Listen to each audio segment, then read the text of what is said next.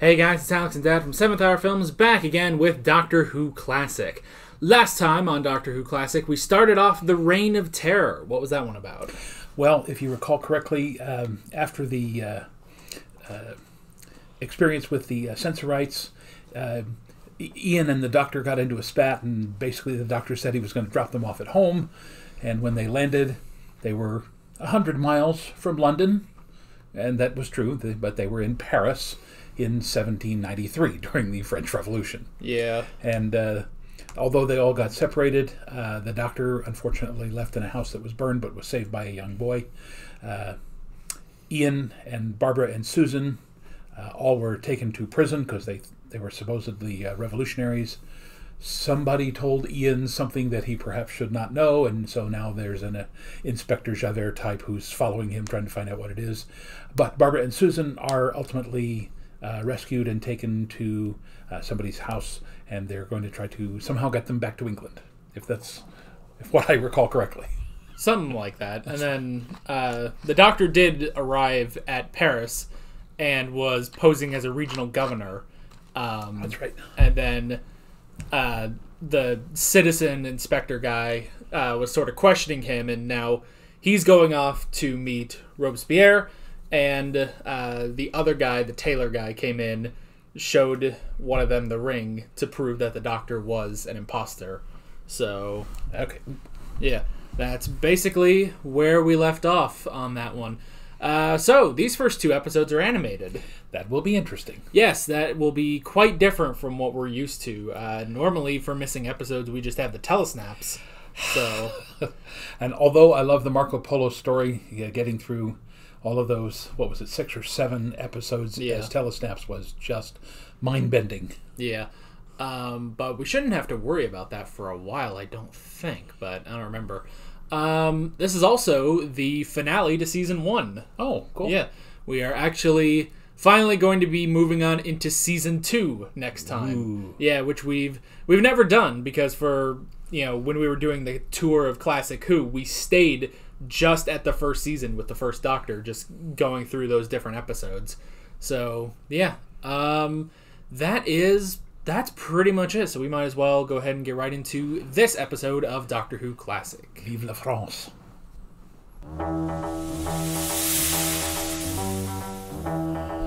So they didn't animate the opening.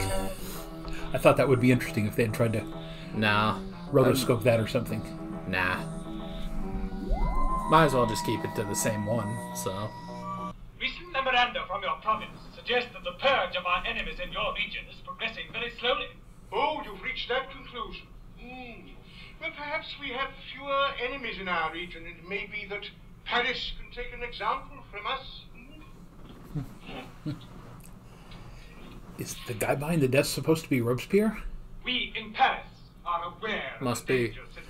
My impression was that he almost always wore the dark glasses because Much work to be he done. couldn't stand the Work bright that is lights. constantly delayed by the need to ferret out the traitors that we harbor in our Is midst. there such a need, Citizen Robespierre? Oh. Do you think I want this carnage? 342 executions in 9 days in Paris alone. What a memory I shall leave behind if this thing lasts.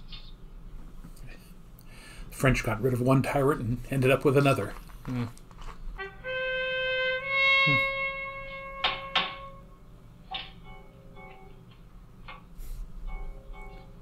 This animation style is very odd.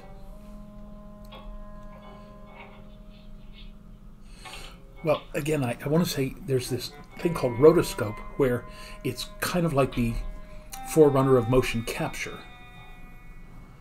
So it makes me believe that somehow or other they had a very basic version of the actual episode and have somehow managed to literally copy it frame for frame.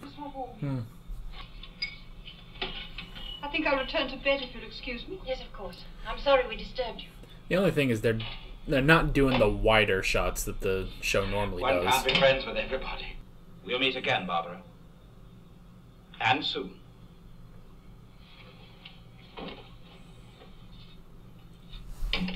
And they don't really let any shot last a few seconds.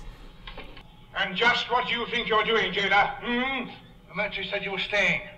I must obey him. And what do you think he'll say when he hears you delayed me? Hmm? I'm sorry, citizen, I'm sorry. But if he comes back and finds you gone, it could be even worse. Very well. I'll stay then. And I shall say nothing of this disgraceful behavior, if only for your sake. Thank you, citizen. Thank you. This way. Yeah, one of the things about the French Revolution, they all called each other citizen. They were all supposed to be equal, liberty, equality, fraternity, but there were different levels of equality. Well, Come, we'll have breakfast. And your time may not be wasted, citizen. I've got a feeling that it will be quite an eventful day.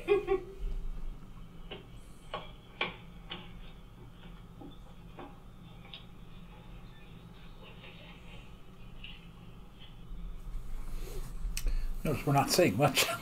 no, I mean, I haven't written much either. A message from Leo. I don't know, it all just feels like the connecting threads. We'll get to the bigger stuff later. Something for Susan. Let me go with Susan. No, I think it looks less suspicious. Yeah, your haircut doesn't exactly blend in, Ian.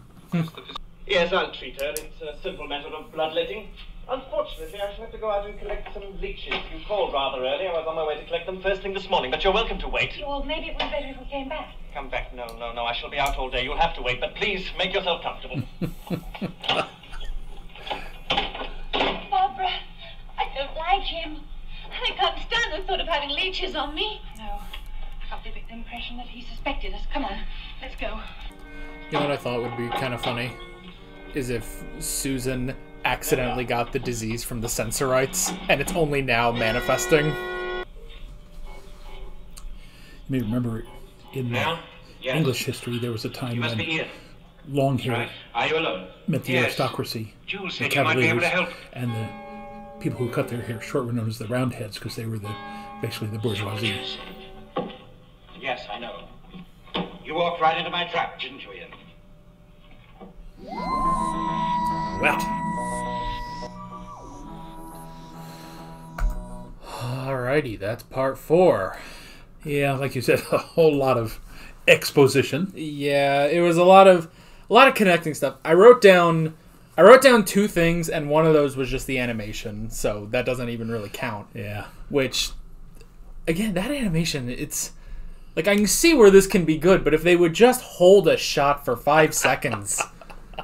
Like, there were times I swear there were 5 shots within 3 seconds. And like, just stop. Let it breathe for a bit. But, yeah. Not a whole lot going on in that one. Now, I know this is weird because the original was in black and white, but it seems to me that if you're going to go to all the trouble of making the animation, why not do it in color? Yeah, that would make sense. That would make sense to do it in color, or at least like a better black and white.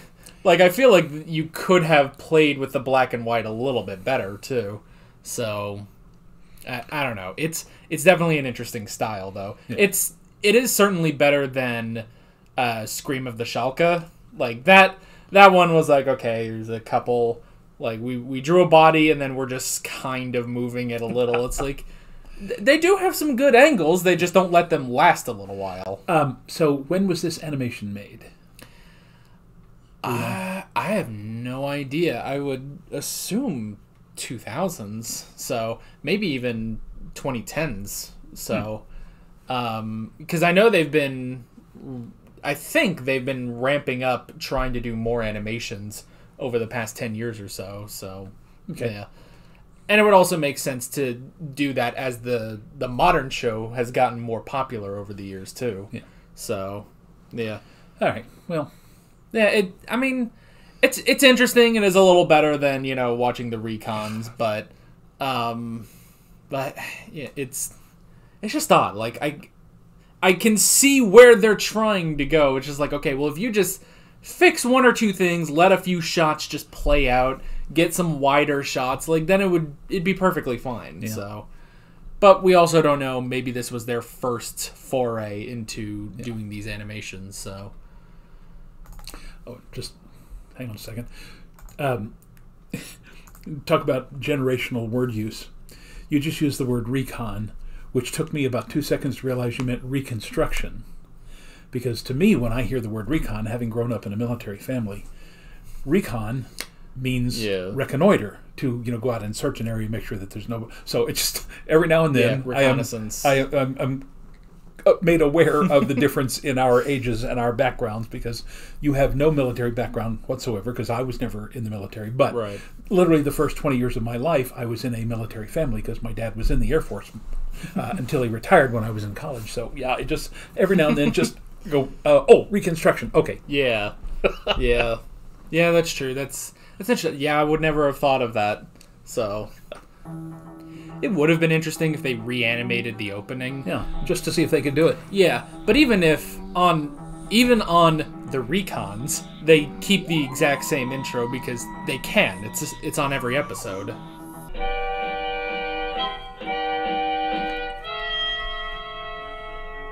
Their animation is also like weirdly fluid when they're walking. Put all ideas of escape out of your head. What happened? Where's Susan? How is she? She's here. We were arrested together. She's here. Yes. Is she well? Yes, she's fine. She had a slight fever, but she's recovered now. Well, now we must find Chesterton and try and get back to the ship. Apparently when you're kidnapped, you can just get over a fever. Oh, yes.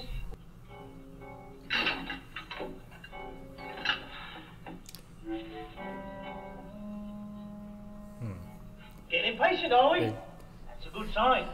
I can't tell, but it looked like Ian had his index finger and then 4 fingers there. Just in that one shot. How did you get to France? Really want to know, The truth. Oh, yes. The truth, all right. You swear it? Yes, I swear it. I flew here with 3 friends in a small box. When I left England, it was 1963.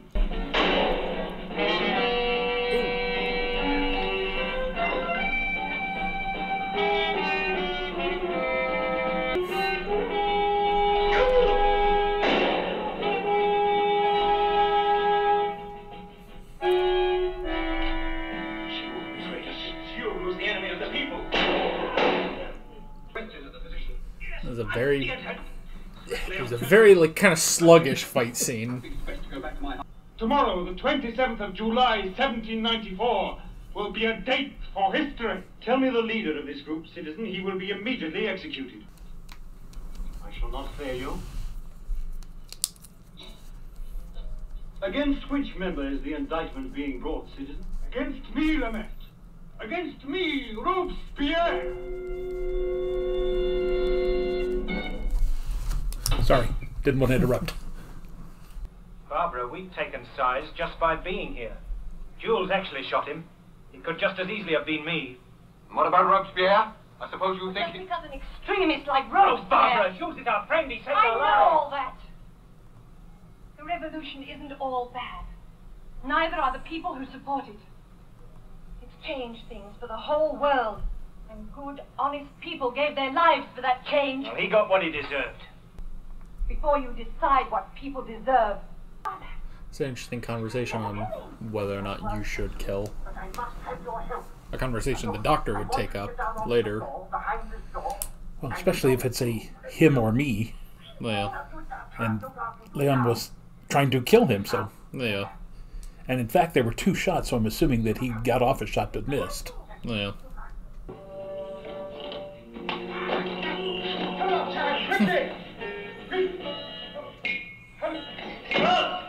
I think it's about time we had a talk.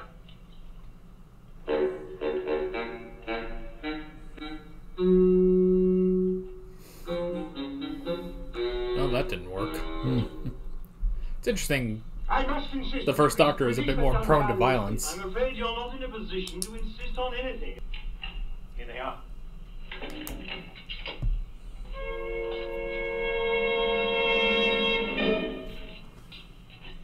Lamette.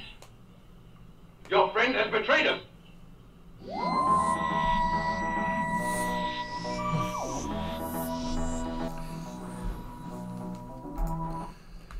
Alright, that's part 5. And back to live action. Yep. It is interesting that they say that Jules wasn't part of the aristocracy at all. He's just doing this because of the disorder going on in France. Yeah. So Here they are. see, now it's weird. I can use my authority to get safe passage for all of you, to wherever you want to go. But He's look right, here, Doctor. No harm will come to Susan, I promise. I gave orders that she was to remain in the cell. Now, you know that's true. The jailer would die rather than see that cell door opened again. Very well. Very well. If you must tell I just noticed tell your story, then the get on with it. ribbons on the doctor's hat, because it's not in color. But those are the French national colors, blue, white, and red. Webster said very little. He was badly wounded, as you know. Yes. You should have little difficulty getting there tonight. Stay the night and return here tomorrow morning. That way you won't run into any patrols. Now, where exactly is this inn, Jules? It's a good 2 hours ride. We'll take the Calais road and ride due north. When we reach this fork, we'll see a forest. We'll circle it and ride west.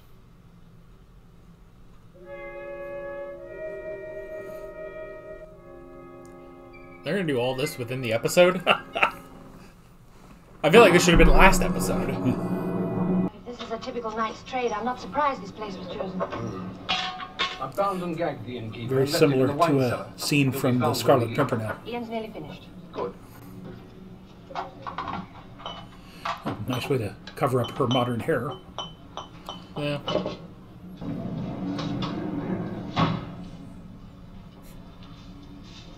Got enough scarf there? Doesn't wish to have his face be seen. You know who it was? No. Did you? No. Well, I'm delighted you could get here, General. Oh. Monsieur Napoleon. Yeah. I mean, when they said, you know, he could be the next ruler of France, like, are you gonna be Napoleon? I guess. A useful prop to your new government. Oh, come, General. You would be more than just a figurehead. Yes, I know I would. I'm glad you appreciate it. Be careful what you wish for. Which capacity would you... Then Robespierre could already be under arrest. I must find out. There may still be time. You'd keep Robespierre as ruler of France? If I thought he was the only way We to... need a strong government, but not a military dictatorship. And it could happen. It will happen. No, save your breath, my dear. Do as you think fit. Talk about your time travel dilemma. What lines producing? Oh, I don't know. Do you prevent Napoleon, Feverish activities but try and stop something keep we know Robespierre? will happen. Robespierre will be guillotined, whatever we do. I've told you of our position so Yes, often. I know. You can't influence or change history. I learned that lesson with the Aztecs. The events will happen just as they're written. I'm afraid so, and we can't stem the tide. But at least we can stop being carried away with the flood. Now, Susan and the prisoner. Get that woman a shawl.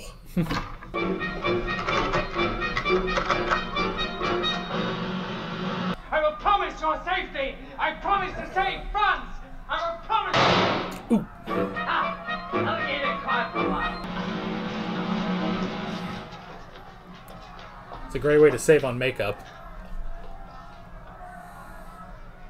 Also, locking the door and holding that gun did nothing for him.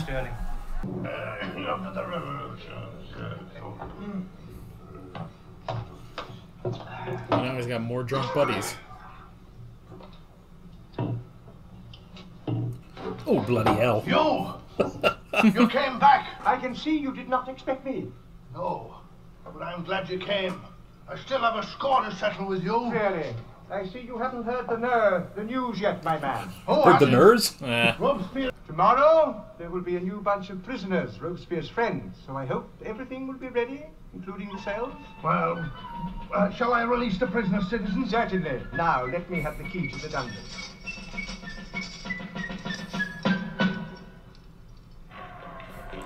This guy falls for everything the doctor says. Robespierre. This is indeed an... Don't waste your breath on him. He can't answer you back.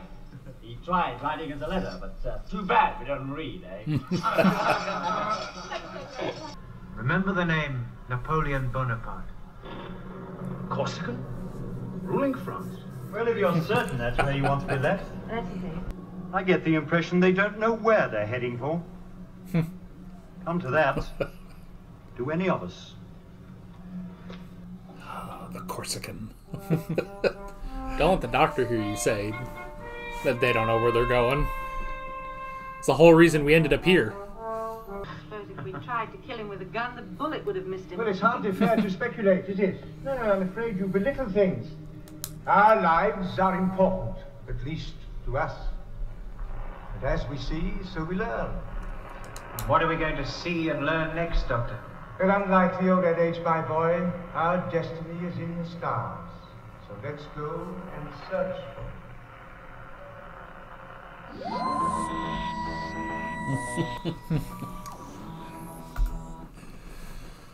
Alrighty. That's the end of the first season. Wow. Yeah.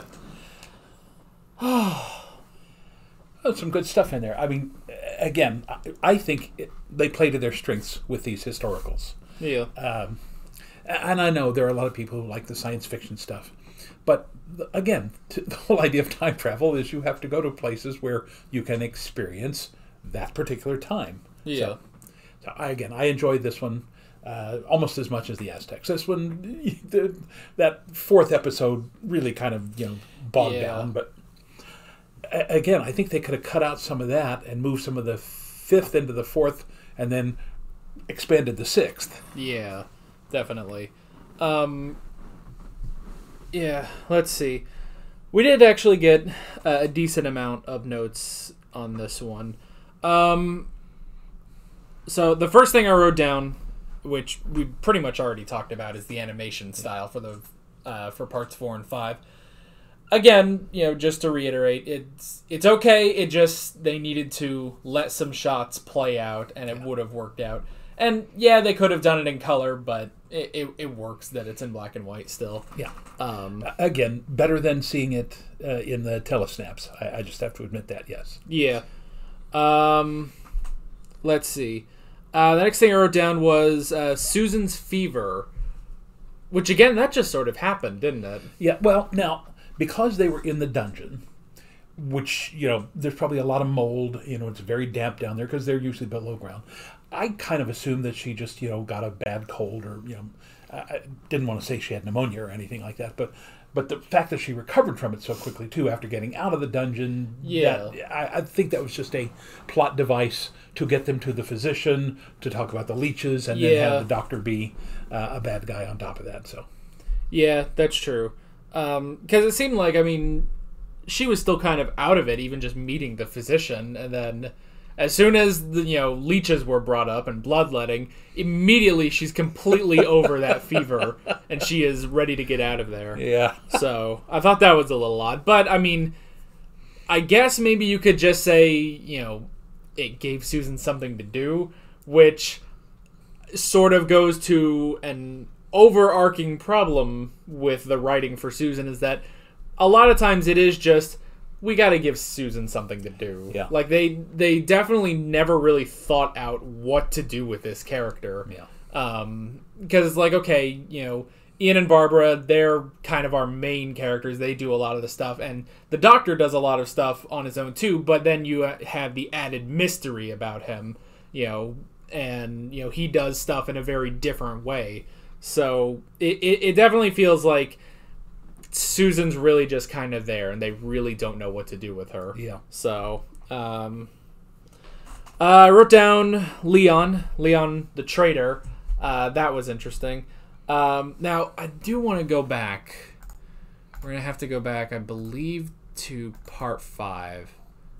Turn that down. Let me look. Because there is a shot where I want to check this animation a bit. Wonder if it was back here. Oh, about the fingers? Yeah, I wanted to check that. He's giving you time to consider. I don't need time. I have no information. We'll decide that when you talk. When you talk, you'll talk. Alright, so it'll have to be later. Let's see. It's like one of the first shots whenever they cut back to him.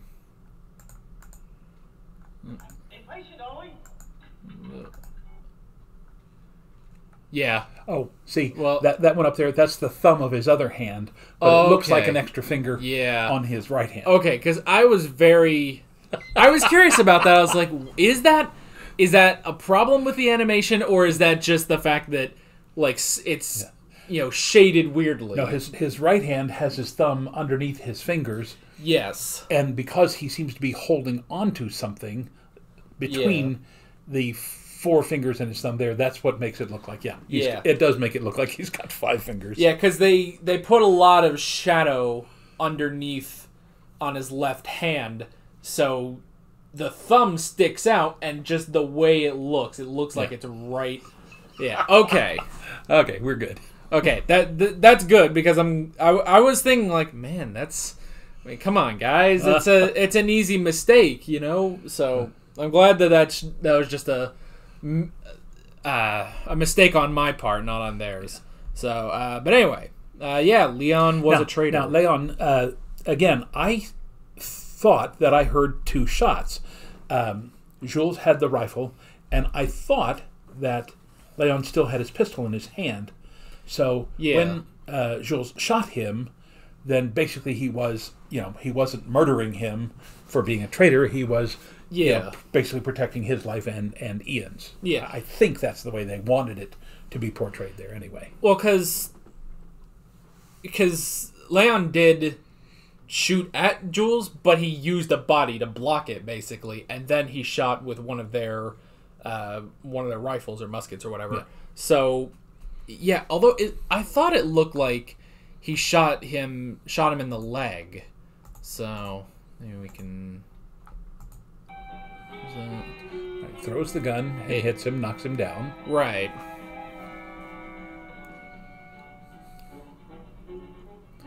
And then there's this guy.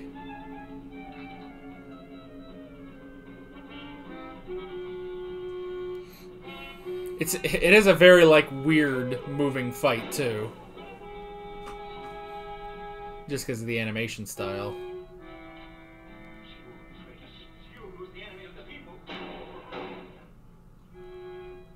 I think he's holding his side. Yeah. Spider crawling down the side there. Didn't see that one before. Well. Alright, so yeah, it must have shot him in the side, and that's what ultimately killed him. Yeah.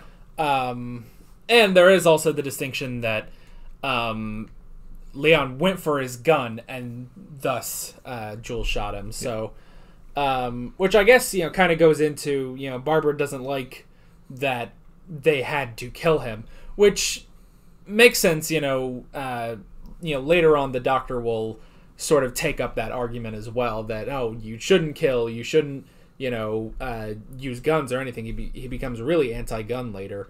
But it is interesting because they bring up the fact that they really didn't have another choice, unless they had supposedly, I suppose, you could possibly, if you shot his leg and he didn't bleed out, that could have been enough just to knock him out, but it does make sense that they had to kill him. Yeah. So, you actually wrote down 2 notes in here. Yes, I did. So, which was interesting. You never write stuff. I know, but the 2 things happened almost simultaneously, and I didn't want to stop it because it was a very good plot point there.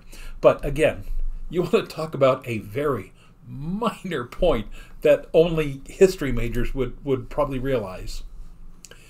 When he talked about tomorrow, the 27th of July, 1794, the French had changed the calendar. And so they wouldn't have had January, February, March, April, May, June, July sort of things. They had renamed all of the months. And in fact, if I recall correctly, they'd even changed the length of a week from 7 days to 10 days, so that every month had 30 days.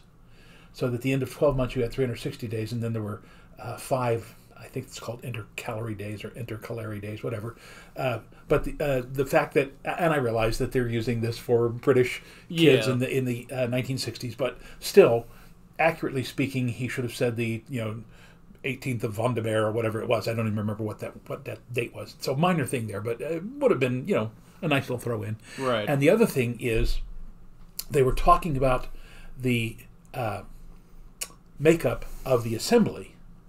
And again, the whole idea of left-wing and right-wing politics actually got started in that assembly, if you remember, because from where the speaker was sitting, all of the very conservative French politicians sat on the right-hand side, and all of the more liberal politicians sat on the left-hand side.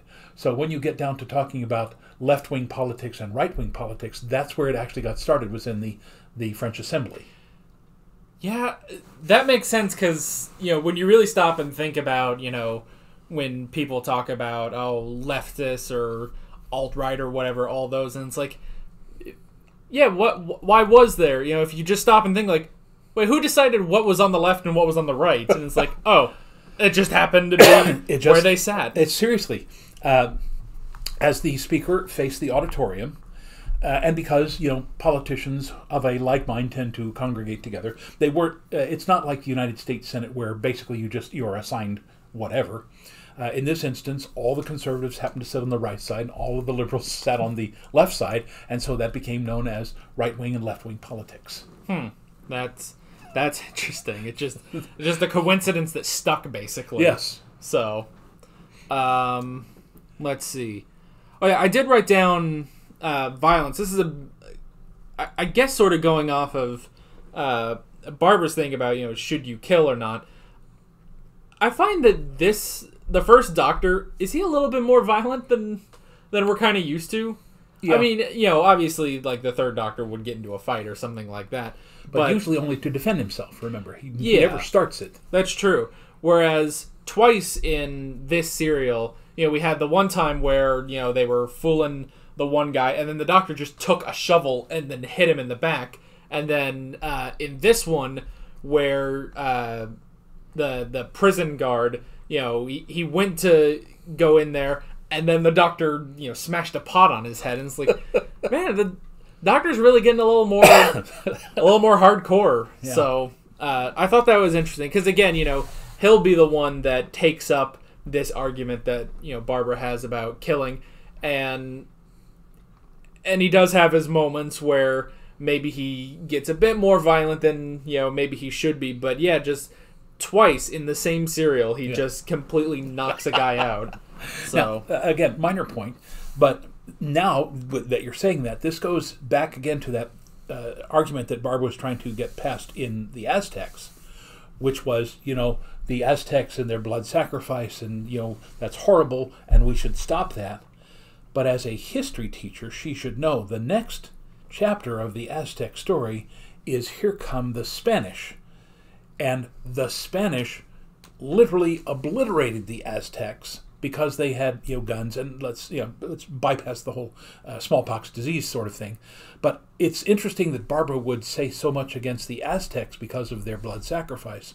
But it makes you wonder, if she had met Cortez, would she have done the same thing and say, you have no right to exterminate this particular group of people? Yeah. Just because you feel that you're superior, because, you have superior technology. Yeah. I mean, I would imagine that she would.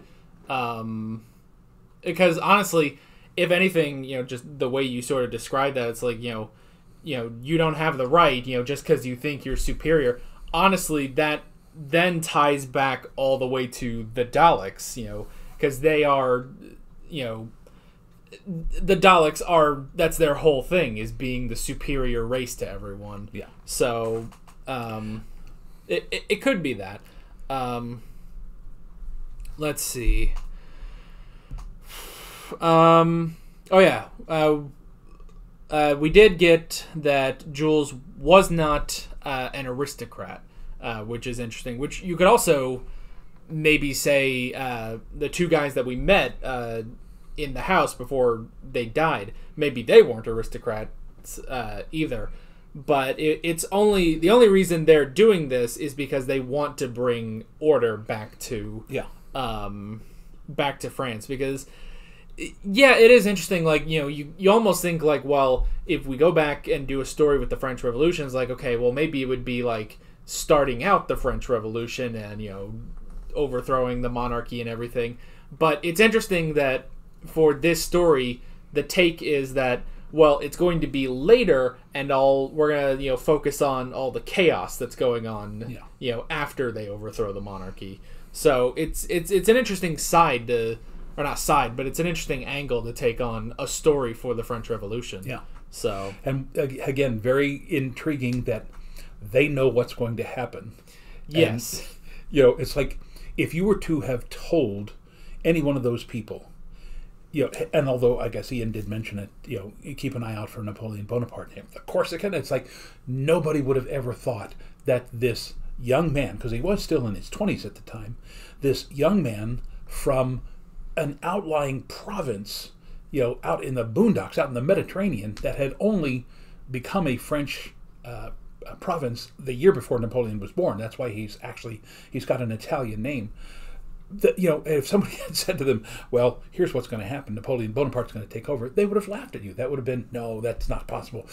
Some good Frenchman will come along and will lead us out of this. And then they end up with Napoleon Bonaparte, who then literally leads them down to a 15-year-long campaign to try to project French culture.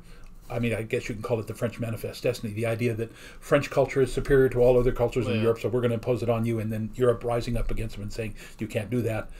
But unfortunately, and this is, again, one of those great lessons of cause and effect, before Napoleon, there were very few actual countries in Europe. There were these tiny little principalities and things like that.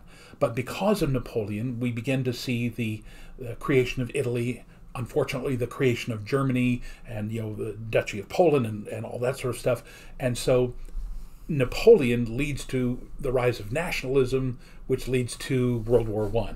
Yeah. So, there's a story for you. Do they have the right to stop Robespierre?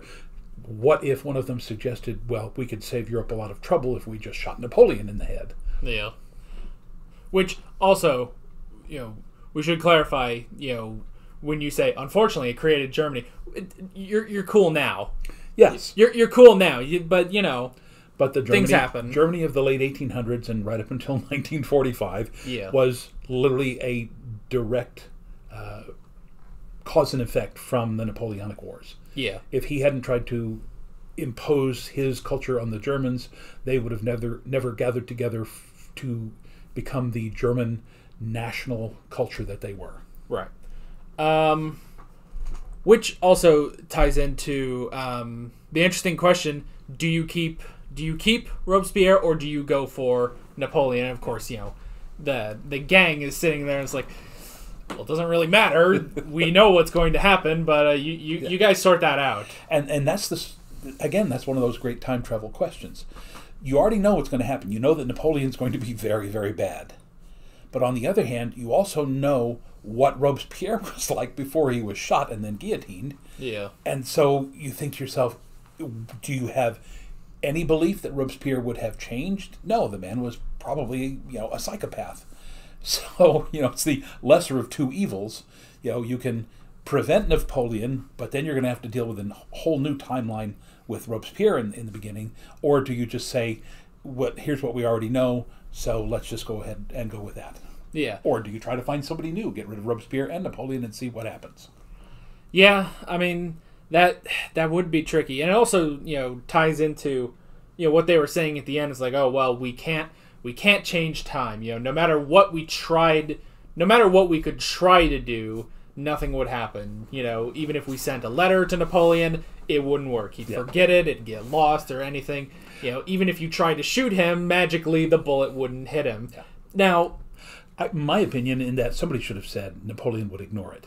Yeah. Because no matter how well you laid out your particular version of here's what's going to happen, Napoleon had his own vision for Europe, and nothing was going to change that. Yeah. Well, then just talking about, even if we tried to shoot him, somehow we would miss, That is interesting because it sort of brings up the idea that, it does bring up the idea that time can't be changed. Not that you shouldn't change time, but it can't be changed. Which is interesting, because they bring up later on in the show, it's like, well, time can change, it can be rewritten, but there are some moments that are fixed. You know, that absolutely cannot change. So the waters of Mars. Yes, when the Doctor saves the commander there of the Mars base, but she ends up realizing that if she survives, then the future will not happen. Right. That is the moment where, it's sort of the Doctor's lowest moment when he tries to, because it's a fixed point that, this entire crew dies on Mars, whereas he's things like, but these are, innocent people. I will try to save them. I'm a Time Lord. Time will listen to me. And then Time and, the commander just kind of slap back and it's like, no, this still has to happen. You cannot change something this big and important. Yeah.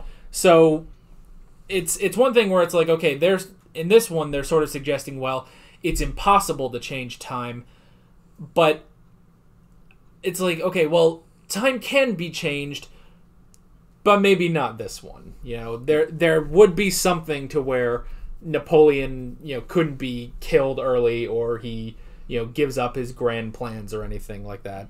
So it would be interesting to think, though, back with the Aztecs, could Barbara have changed that? Possibly. It might just be that, the situation didn't work out that way for her, but if it were possible, how could that have affected the world or the timeline? Well, in that particular instance, think about this. Let's say that Barbara convinces the Aztecs to give up blood sacrifice. That's still not going to stop the Spanish from coming in and realizing that because, in their opinion, the Aztecs were an inferior culture, therefore they could take their land and their wealth and their, livestock and even their people and make them into slaves. So you could have changed the Aztecs for, a short period of time, but ultimately you would have never been able to change what happened with the Spanish. Right. Because the Spanish didn't eliminate the Aztecs because of their religion, because of their blood sacrifice. They took them over because that made the Spanish wealthy. Yeah. Or even like with Marco Polo, it's like, okay, well, if the Doctor and the gang weren't here, everything would have still happened anyway. Like Tegana would have been defeated by Marco Polo and everything would have been fine, and the Khan would have let Marco Polo return to Venice. So yeah, it's like, it's one of those things where it's like, time can change, but sometimes, maybe time will change, but everything sort of works out still the same way. That reminds me, and this is an obscure reference, in The Big Bang Theory, when Dr. Amy Farrah Fowler watches Raiders of the Lost Ark for the first time, which is, the favorite show of all the four guys who are the principals in that show, she brings up the point that Indiana Jones is completely unnecessary to that script. Yeah. Because when you think about it, if you take Indiana Jones out of it, at some point they will discover the Ark of the Covenant, they will open it up, it will destroy them anyway. No, nothing changes. So that's what's happening here. We're seeing the Doctor and Barbara and Ian and Susan going into these situations, but not ultimately changing their outcome. Just being witnesses and remarking on it. I mean, I think that's kind of one of the things I think the writers we're trying to do, is to simply say, hey, let's take a different perspective, or, we realize that we're looking at this from a 20th century point of view, but we can't do that. This is what they were thinking in the 1800s, and we have to understand we cannot judge them by our standards. Right. And it is interesting to try to write, some of these things where it's like, okay, so these are the events that happen, and okay, we're putting the gang in there, and it's like, but nothing really changes. Yeah. It's like, it's just the gang, watching history play out. Or even in the more modern episodes where, even if they go back in time and meet someone, it's still, then there's aliens on top of that. Because there's always got to be aliens. So I think it's the third episode with Christopher Eccleston where they go back in time and they meet Charles Dickens. And there happens to be ghosts around, and they have to figure that out. Turns out they're aliens, whole thing, time war, all that stuff. And they defeat him, and then that's just kind of that, and Charles Dickens just goes about his life, basically. So, and it's like, well, that happened. It does, it is something different in his timeline, technically. It's like, well, he met aliens, he met the Doctor and everything, but his life is pretty much still the same. Yeah. So, so let's see. We did have the reveal of Sterling, of who he actually was, which was interesting. Yeah. Which is also one of those things I was thinking of. It's like, oh, he reveals himself as Sterling, and his performance doesn't really change. And it's like, it's one of those things because this is a show in English, and they're all British actors, so it's like, so nothing's really changed. Like, I'm thinking, like, okay, well, because none of them are attempting a French accent or anything, so it's like, I guess he was just that good at blending in. It's like, well, I guess he was fluent in French, so everything was fine. They didn't suspect him of being English. But yeah, it is one of those things where it's like, oh yeah, I'm English. It's like, I don't sound any different now that I've revealed that, but all right. Yeah. It's one of those points that you and I look at, but again, as a 12-year-old, I would have never thought of that. Yeah, that's true. And then I also wrote down, pretty much the last thing I wrote down was the escape.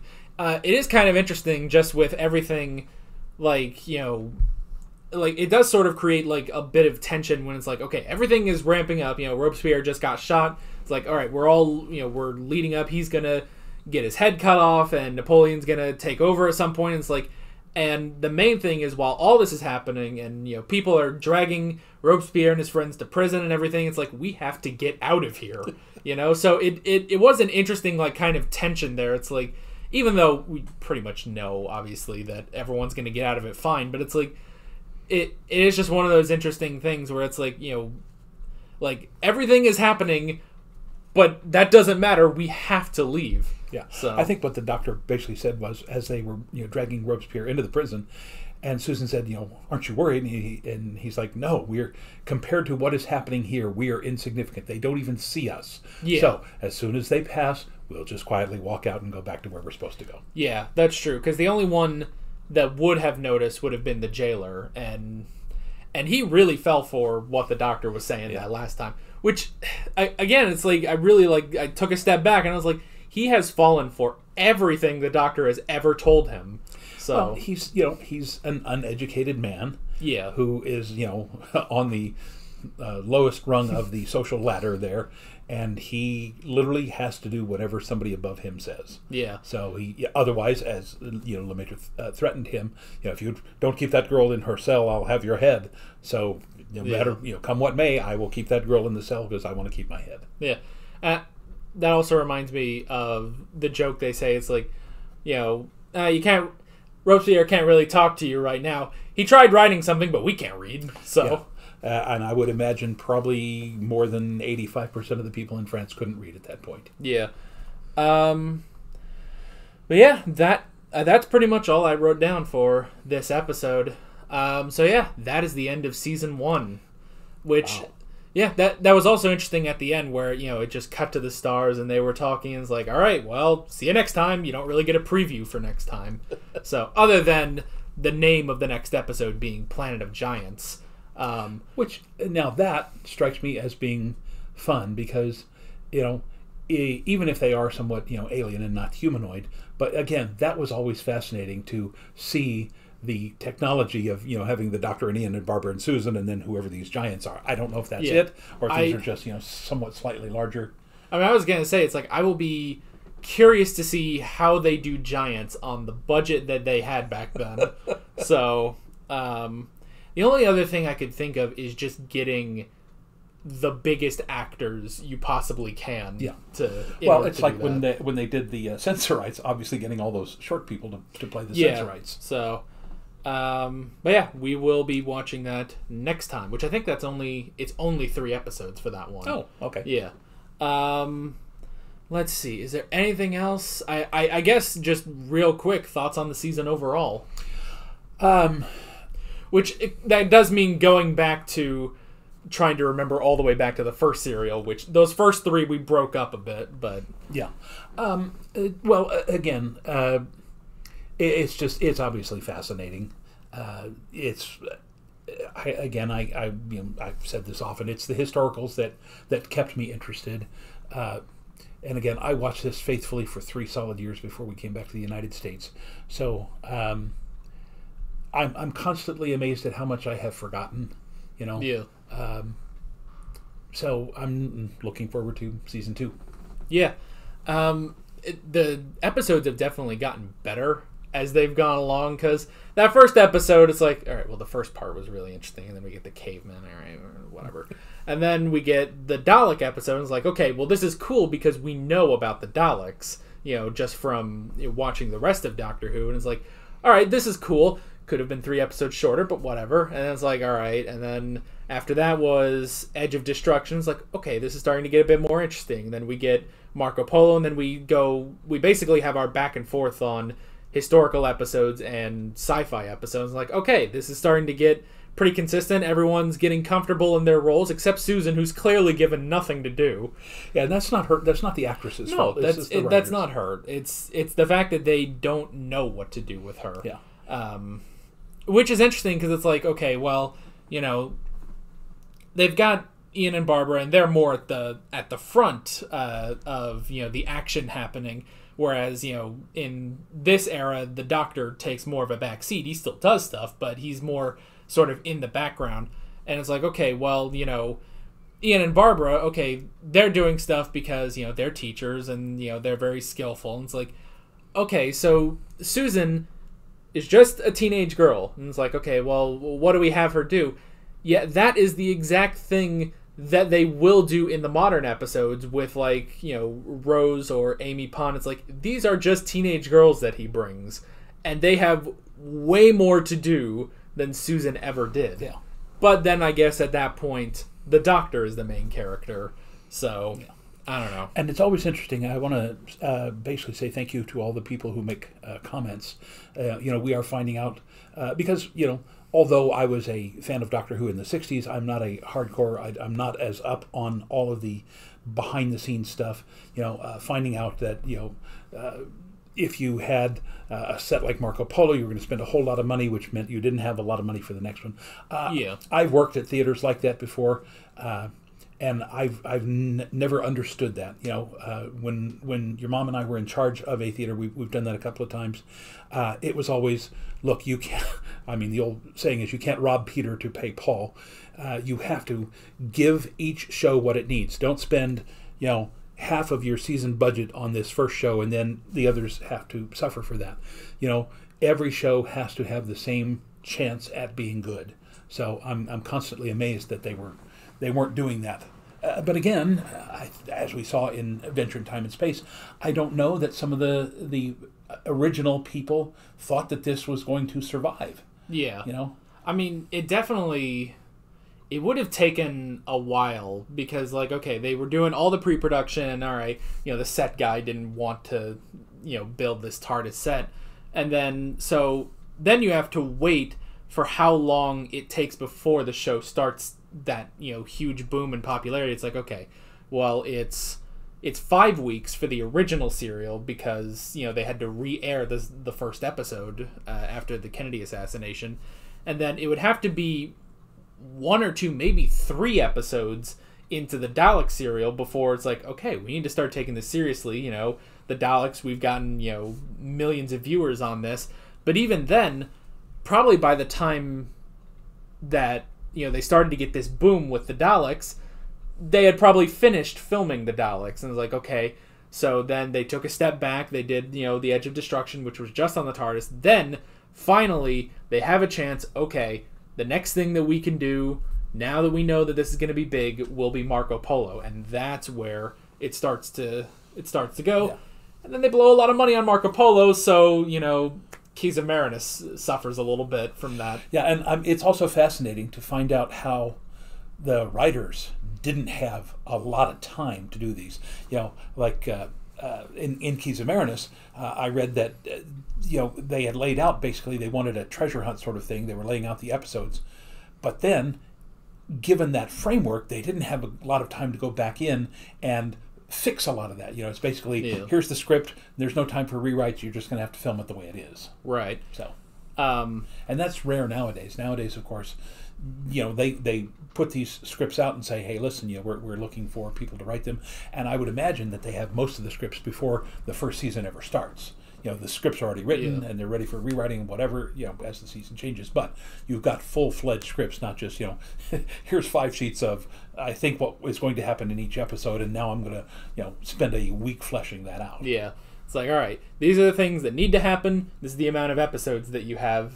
And so people are scrambling. It's like, okay, I got this. Okay, I guess I can...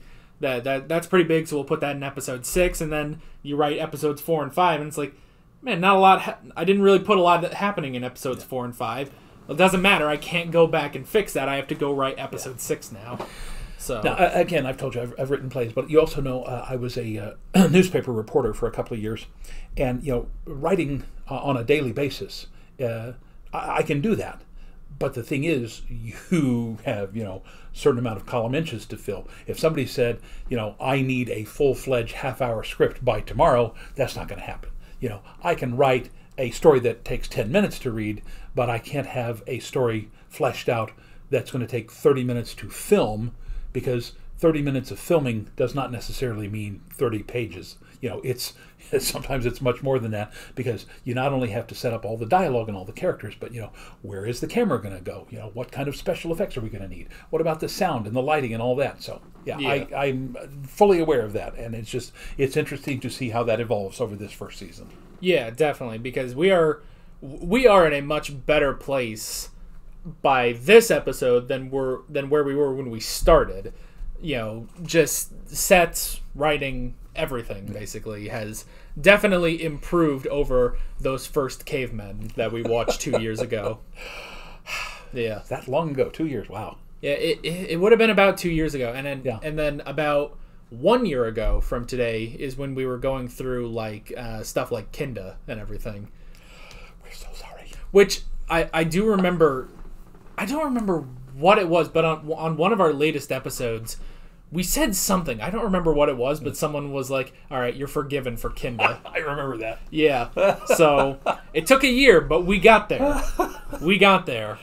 So that is the one episode where, you know, once we get back to that episode, I would be curious to rewatch that and see if we just missed something. You know, we'll have a bit more of the Fifth Doctor by that point. It's like that's the one where it's like, okay, I would want to rewatch that, but that's a long way away. That was like season 19, so we'll keep plowing through. Yeah, we will keep going. But yeah, that is pretty much it. That is all of our season 1 reactions. We will see you guys next time for season 2. Join us for season 2. Season 2, maybe also a movie thrown in there. Oh God. That's gonna be fun. No, it's not. No, but no, let's not even. We won't think about the movie. Okay, let's not think about that. But yeah, that is pretty much it. With all that being said, we're Alex and Dad from 7th Hour Films, and we will see you guys next time. Take care. Alright guys, thanks for watching this video. If you want to watch all of our Season 1 reactions all over again, you can click on the playlist, you can subscribe if you haven't done that already, and be sure you hit that notification bell. You can support me on Patreon and follow me on social media, links below in the description. See you guys later.